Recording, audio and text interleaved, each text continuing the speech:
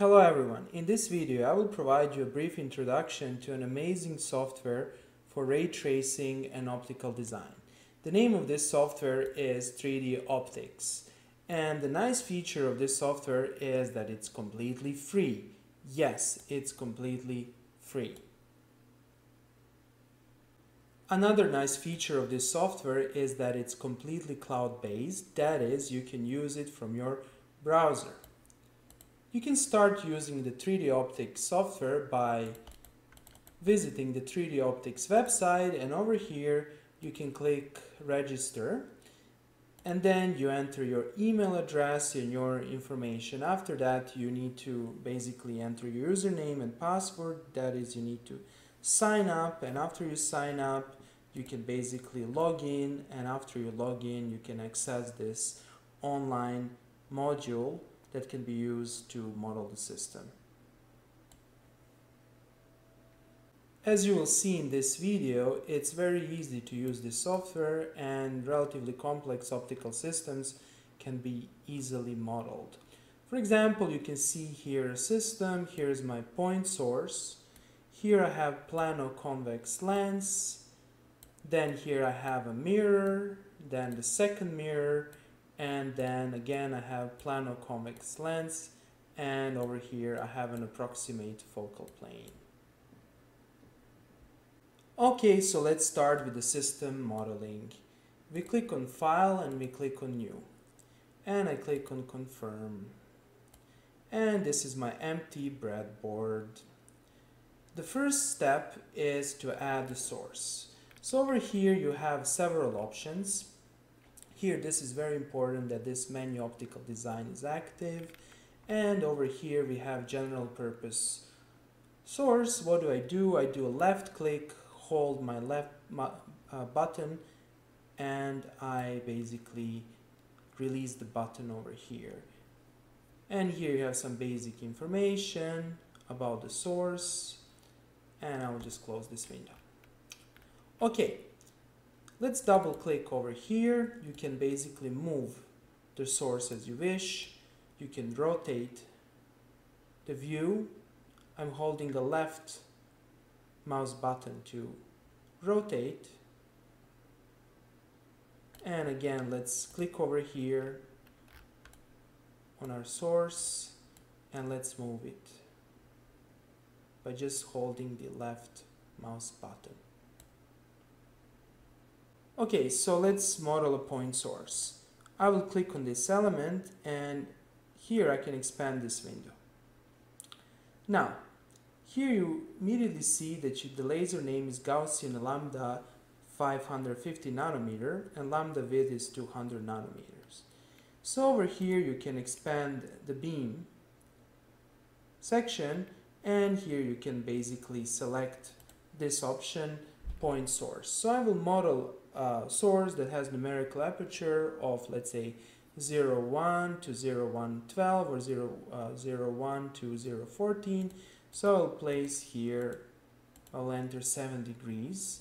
Here I will adjust the number of rays and number of circles. Let's do 25, and here this is not so relevant, so you can even put 0 over here. And if you click here on propagation simulation, we can basically see our source. Basically, I am emitting rays from this source, and the numerical aperture is somewhere between 0,1 and 0,144 with the 7 degrees of angle. The next step is to add the collimating lens and the mount. So over here, I can basically search for third-party components, and from the menu over here, I just need to wait a little bit for this menu to load. I can select the lens mount. So I will select this mount. Basically it's a mount for 1-inch optics, and here's my mount. You can notice that the mount height automatically adjusts to the height of your source. However, I need to basically align this mount, and you can easily do that by basically doing the left click on the mount and just moving it left or right. So here's my mount, okay, but I'm missing a lens. So I will click on my mount, and over here I have an option to add an optical element. So I will click here, search options, and I have several options.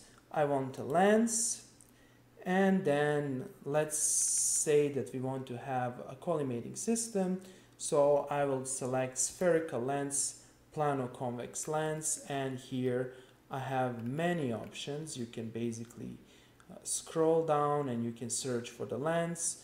For example, I can select this lens. Basically, it's a lens that has a diameter of 25.4 millimeters and approximately 50 millimeters focal length. So I click on this part over here, and then let us simulate the system. Okay, so we see some change, right? The light is being refracted by the lens, right? The ray paths are changed by the lens. However, this is not a collimated system, so we need to adjust the position of the source or the position of the mount and the lens such that the source is approximately at the focal length of the lens. There are many ways for adjusting the position of our source. You can, for example, click over here in order to obtain the measurements. However, I will use a different method. Over here I will click, and then I have an option to offset, and I just need to select basically the axis to offset. I think this will be delta Z offset, and let's see what happens if I move my source away from the lens. Let's simulate the system and let's see what happens.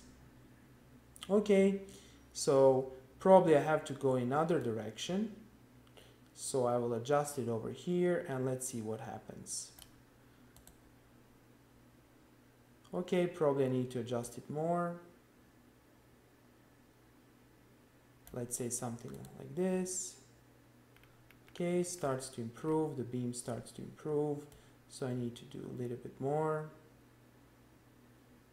Let's do this. Okay, now I can also change the position of my mount by following the same procedure. I have an offset here, clicking on the offset, and then I can do something like this. And again, I click on propagation simulation to see my beam. Okay, so here's my beam. It's not perfectly collimated, but it's still better than the initial beam.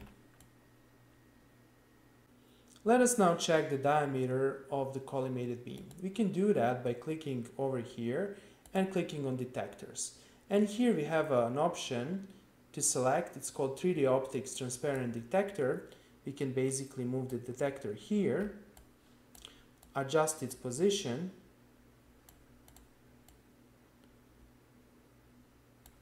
and then we can simply click on propagation simulation, and we can basically click on our screen and click over here, detailed hit image, so we can see what happens over here.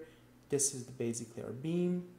This is the center of our screen, so you can estimate that basically beam here diameter is approximately 10 millimeters. The next step is to add two mirrors.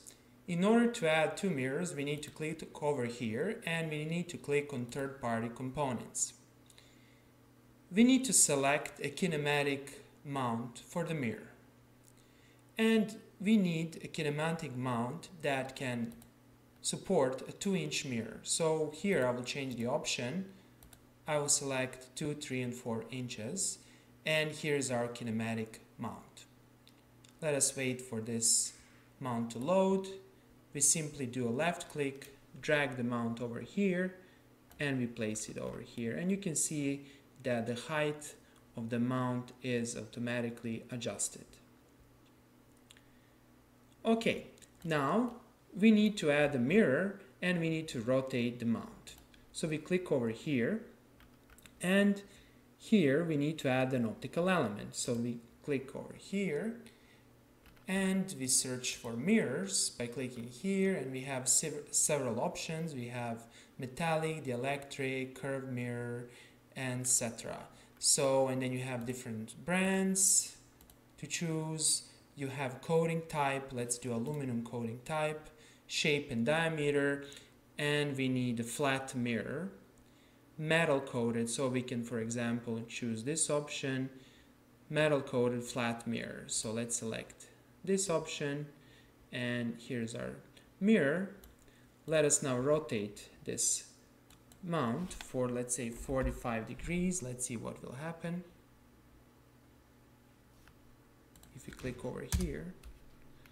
Okay, so this is the rotation of our system, and let's simulate the system by clicking on propagation simulation. Okay, so this is our first mirror.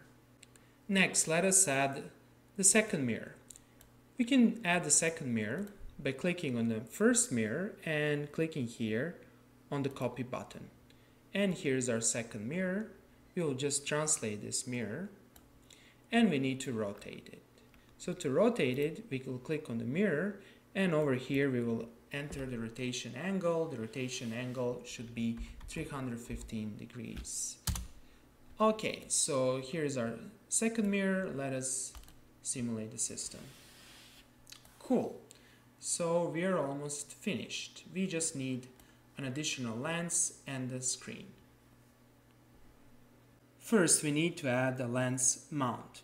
So we click here on third-party components, and here we need to find the appropriate mount. Since we want to have a 2-inch lens, I will click over here. And here we need to wait for the mount to load. We need to wait a little bit. So here's our mount. We will move it over here. And as you can see, the height of the mount is automatically adjusted. The next step is to add the lens to the mount. We can click here on the mount. And here under the optical element, we need to search for optics. Again, we want a lens. We want basically plano-convex lens, and here we can select, for example, a lens that has 100 focal length and 50.8 millimeters diameter. So let's select this lens and let's simulate the system. Okay, so as expected, the lens will focus the beam over here. This should be the focal length of the system. It is 100 millimeters. The final step is to add the detector. So over here we click on detectors, and here we need to click on screens. We will select this 3DOptix detector, and we will place it somewhere over here close to the focal plane. We need to adjust basically the position. We can also offset it a little bit, but that's not important in this moment. And of course, we need to rotate this screen for 180 degrees. And we click on propagation simulation. And over here, we can see the results by clicking detailed image. So this is the result. These are basically primitive spot diagrams. Okay, that would be all for today. I hope that you liked this video. If you like the videos I create, please subscribe or support my channel. Thank you very much and have a nice day.